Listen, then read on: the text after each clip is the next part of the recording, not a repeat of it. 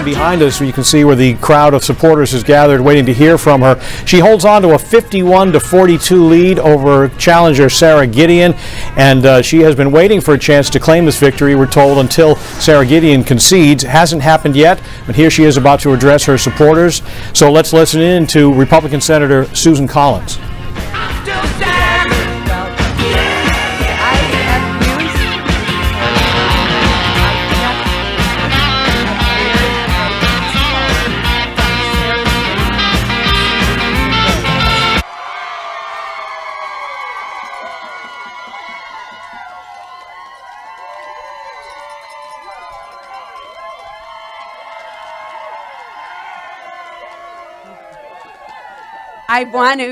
I want to publicly thank Sarah for her call.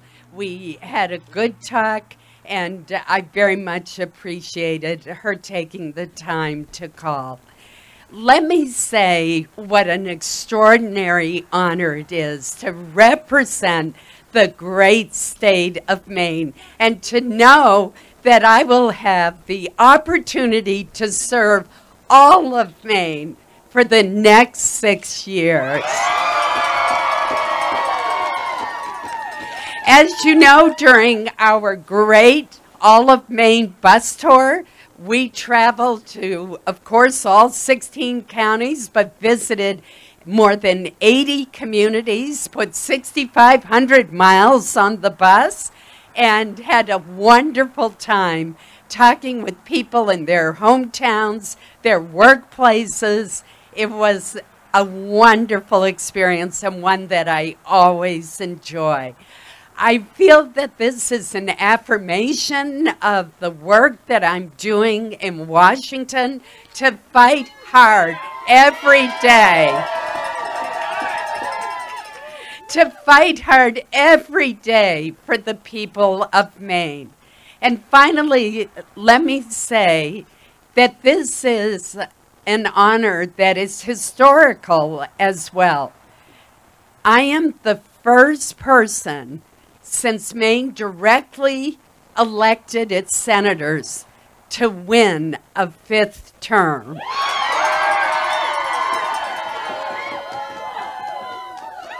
So to the people of Maine, thank you, thank you. I will serve you with all my heart. I will work hard for you each and every day, and together we will come together to work on the problems and challenges that are facing our state and our country.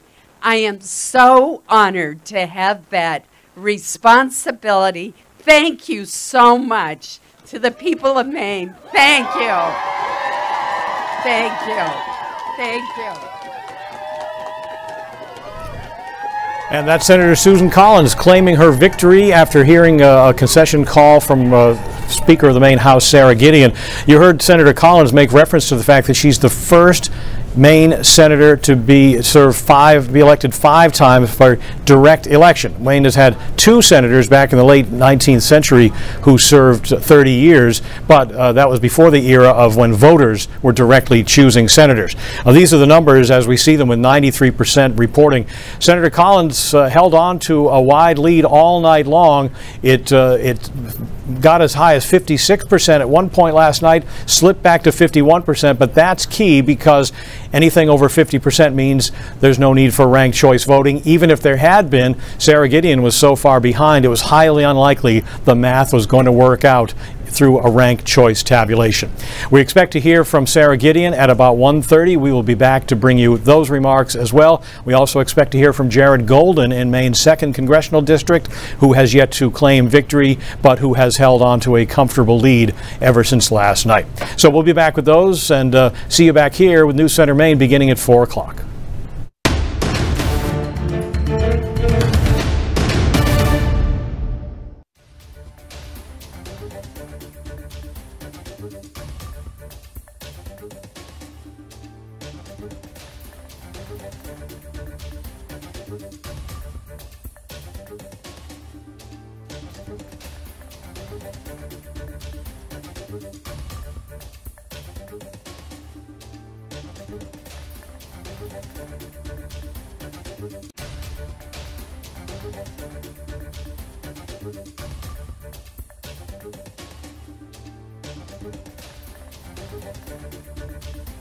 Thank you.